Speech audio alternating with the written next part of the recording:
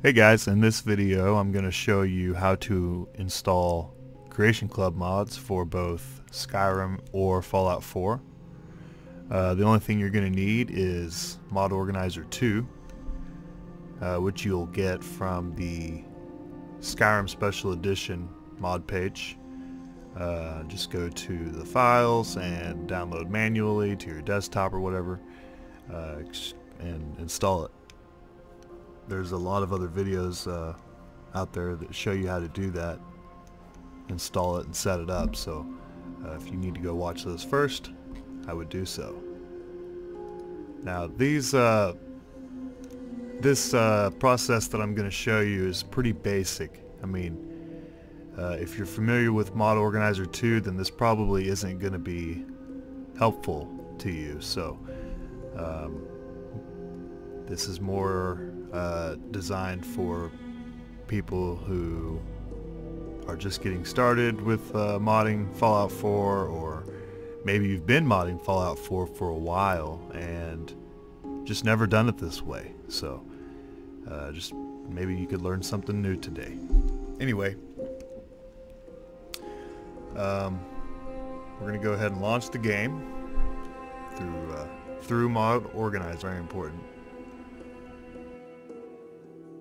Alright, so let's go to our purchase mods and let's find one that's kind of easy.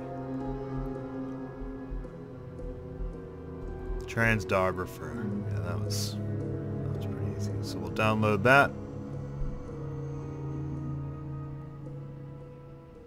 Alright. So now we'll need to exit the game. Up here in this top right corner you can see this exclamation point. It's notifying you that there's something in your overwrite directory, which is right here. So if we open this up, double click it, there's our Transdographer mod. Okay.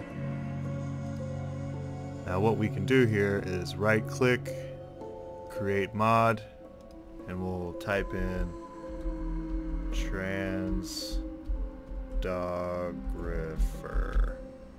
And then I like to tag my mods with Creation Club.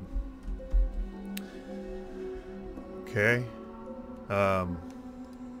Hit OK, and there it is. It pops up in your mod list. Now if we activate it, it shows right up over here in our plugins. Whenever you install these mods, these Creation Club mods, you should really try to keep them underneath your DLC files here. And whenever you activate it, make sure that it stays just underneath your DLC ESMs. So whenever you install new mods, you'll want to make sure that they go below your Creation Club mods. And same thing over here. Make sure your other installed mods, your non-Creation Club mods, stay underneath your Creation Club ESLs. Okay? So that'll be it for this video. Thank you for watching, and I'll see you in the next one.